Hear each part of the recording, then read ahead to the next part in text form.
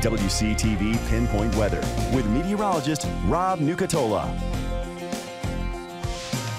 Well, good morning, everybody. There is activity on the radar. It's not in our area yet, but it's close. Starting to work its way across near Destin. So we'll be tracking that through the morning. That means we probably have a couple hours before those rains get here. 61 right now in Tallahassee, 59 in Thomasville, 57 in Valdosta. The rain bucket is awfully dry for the month, and we're running out of time. Just a couple of days left to try to make up some of that deficit, which is now 3 2/3 inches for February. Hit 73 yesterday. I think we can get there again today. We're supposed to be starting in the mid-40s.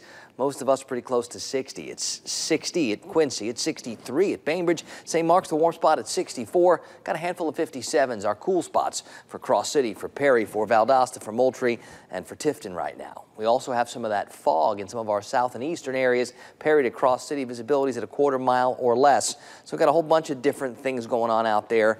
Most of us, though, are watching this blob working its way along the Gulf Coast to our west. That looks like it's moving just south of east, and that probably means our areas in South Georgia get a little less activity compared to what we find down towards I-10 or even down towards the coast, where we'll likely find the most activity.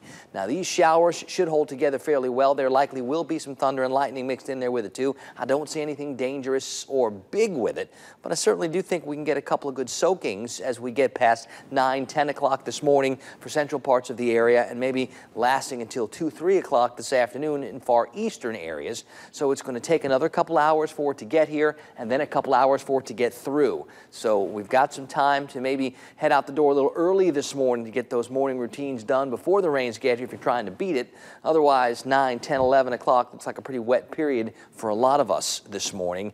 And then as we go through the next couple of days, we're going to keep things unsettled. I think later this afternoon it's more clouds than showers. Tonight into tomorrow, more of the same.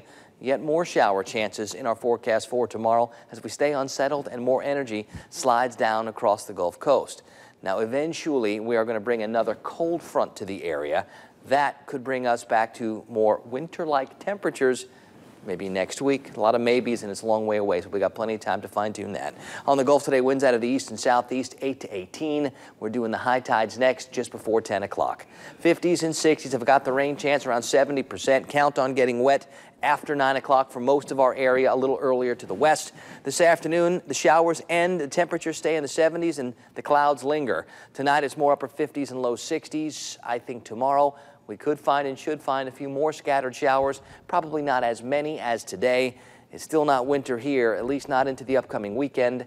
Maybe Sunday, Monday, that next boundary gets here, and that could cool things down, guys.